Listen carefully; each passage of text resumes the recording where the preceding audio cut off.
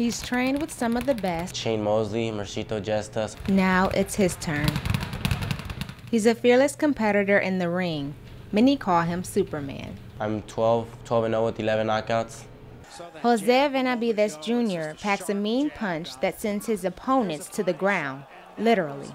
His technique? I try to work with my jab a lot, keep my distance, and get the body shot in. Though he enjoys winning, he manages to stay humble about his success. The knockout comes on its own, I guess it's accumulated of punches. Those same punches helped him become the youngest in history to win the National Goat and Gloves competition. That meant a lot to me, and I mean, it just motivated me more. His biggest motivator is his dad, the one who introduced him to boxing. The coach said, you want to spar your son with this kid? I'm like, no, this kid is going to kill him. He never boxed before.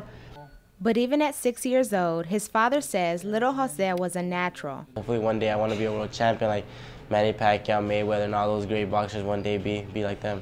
And he'll be training hard for that day.